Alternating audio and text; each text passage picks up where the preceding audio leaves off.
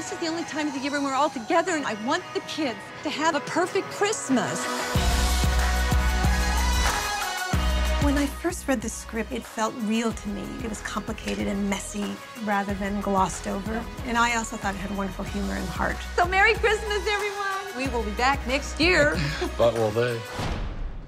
She's wonderful, she's funny, she's generous. We've been having a wonderful time. Everybody loved working with her. She just became the mother for the whole project. We had such a lovely conversation that it was honestly Jesse who made me want to do the film. I know you don't know me, but be my boyfriend for one night. Oh, no way. You would make my parents so happy. All we'd have to figure out is how long we've been together and what your name is.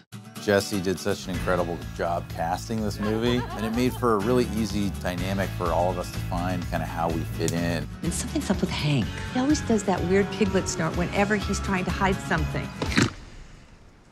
It was something we worked on a lot in rehearsal with the actors, finding the right tone for the scenes and keeping it very real. She's very nurturing, and she is absolutely the writer's best friend. She's really warm and charming when it comes to her style of directing, and it definitely helps.